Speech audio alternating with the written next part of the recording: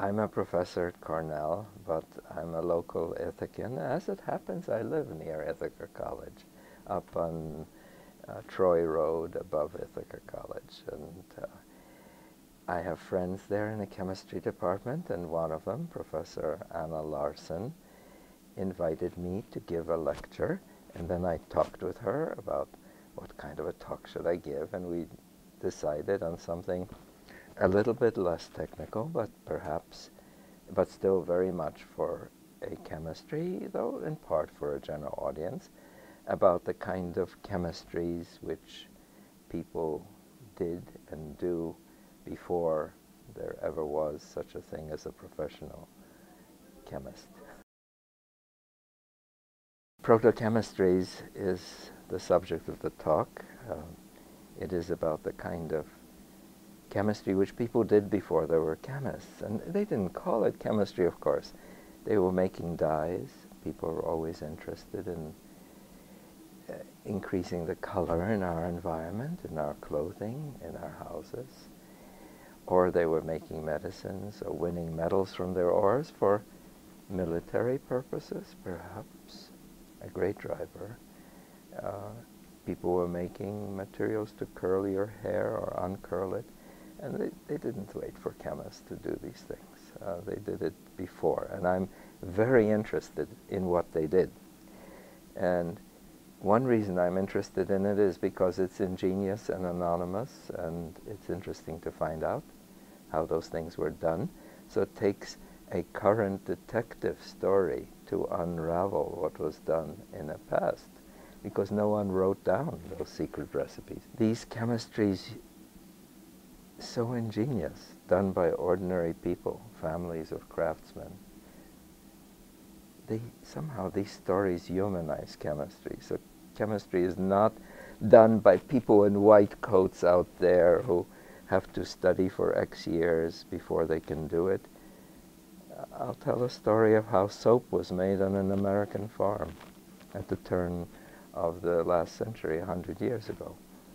It was made on every farm in the world where it could be done. And they're great stories. They're human stories. I think chemistry as a science was really born around 250 years ago in England and France. Science as such is a Western European invention, not an American one. But it certainly spreads as a way of gaining reliable knowledge of this universe across the world. Around that time, 250 years ago, people had enough of these transformations, and there was a magic associated with them. So in chemistry, there is another thread weaving into chemistry, and this is alchemy, trying to transform things for purposes of improving our life. Chemistry was always there. That was one of my points. It still is here. It looks like we've been put on this earth to transform it. I don't say this because I'm religious. I'm just stating a verity, I think, about human nature. Much of industry is chemical in its nature, whether it's making fertilizers from phosphate rock or from the nitrogen of the atmosphere, making pharmaceuticals for sure, but just the basic winning of metals from their ores, making the raw stuffs of our world, whether it's metals or paint or concrete to launch a building. You take something from that's natural and you transform it. That always was there. It is there. It is the mainstay of our industry, and it always will be there. So incidentally, I'm not worried about jobs for chemists, because there always will be there. They may be different in nature. These things have certainly changed, but they always will be there. So I am very interested in visual art. It all begins in college. um, which is good for people to know. And for me, it began at Columbia in New York City, where there was a core curriculum which involved courses in history of art and music and poetry. And I took those and literature, and I was turned on to poetry and I was turned on to visual arts. And one way of summarizing what happened to me in college was that I worked up enough courage to tell my parents that I didn't want to be a real doctor. There was a lot of pressure on the only child in an immigrant family to become a physician. But I didn't work up enough courage to tell them that I wanted to study history of art or journalism. I just didn't have it, but I was interested in art. And so I went into chemistry. It was a compromise. I didn't decide on being a chemist professionally till halfway through my PhD in chemistry.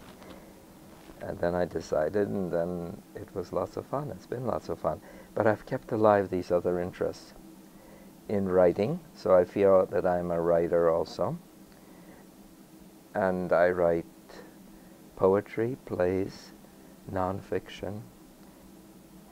Ithaca College faculty actually participated in the first reading of a first play of mine in Ithaca, now a good number of years ago. So that was very nice.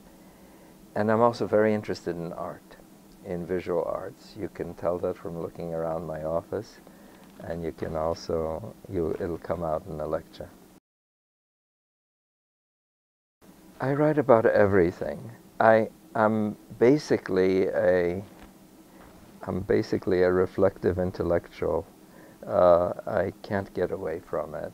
So I like thinking about why we write in a certain way in chemistry, why we ask certain questions and not others. In the poetry, I write about the things that poets usually write, about love, about nature, about emotions, and I also write about science, and that is not perhaps typical, and it's the hardest thing. I thought it would be easy. It's part of me after all, so I'm writing about part of me, but it's not easy to write about science in my poetry. In my plays, the science figures, for instance, there are 3 plays. One just had a reading in town by the Reader's Theater, a play called Should've.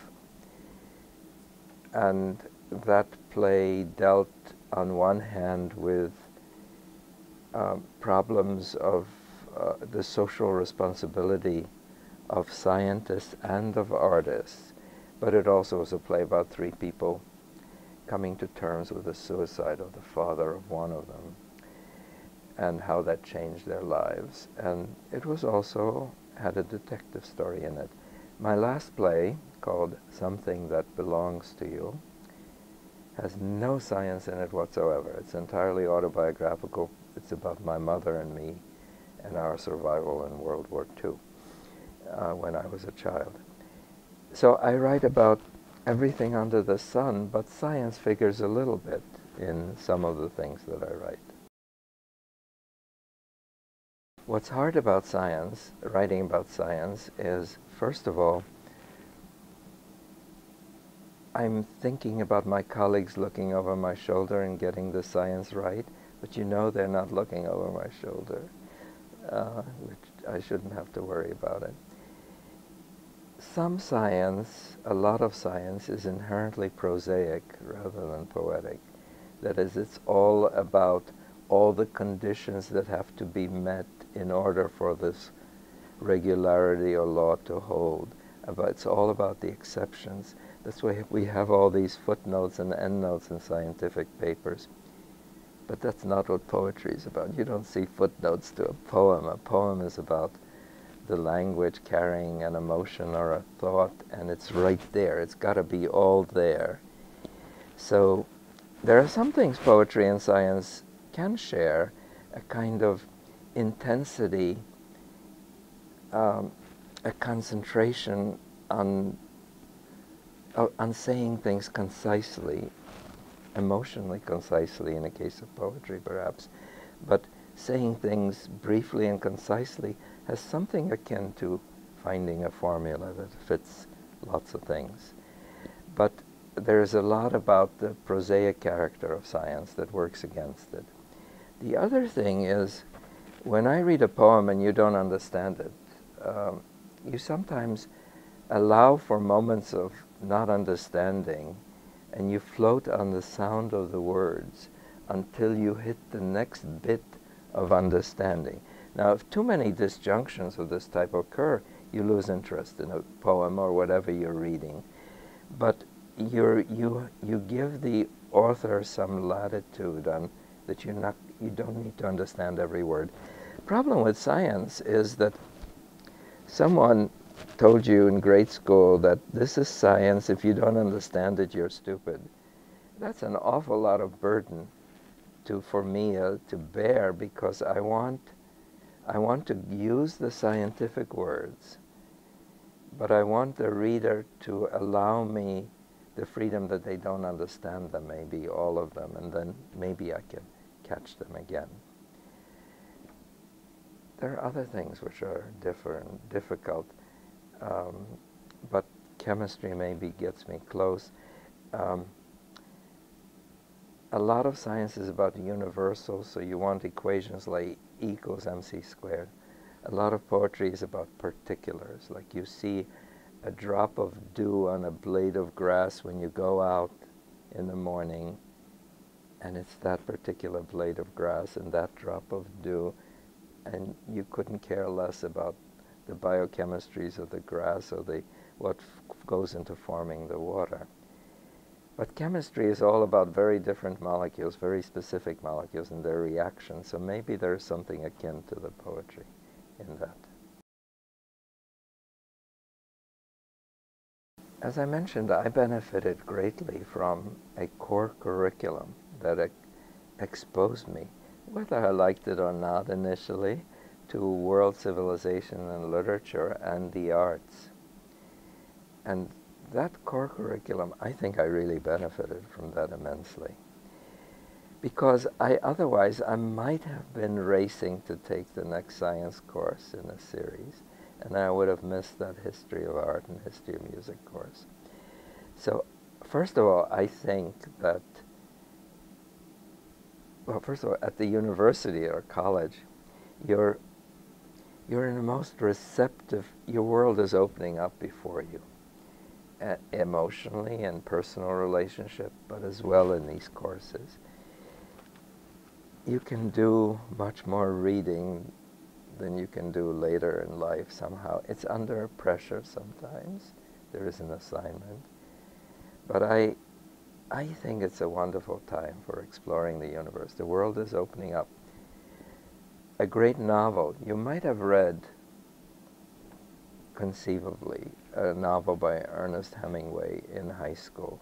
But reading it at age 21 in college, it means something different, because probably you've been in love since that time, and a few years can make a world of a difference in your emotional perception of a work of art, a poem, a painting, a novel.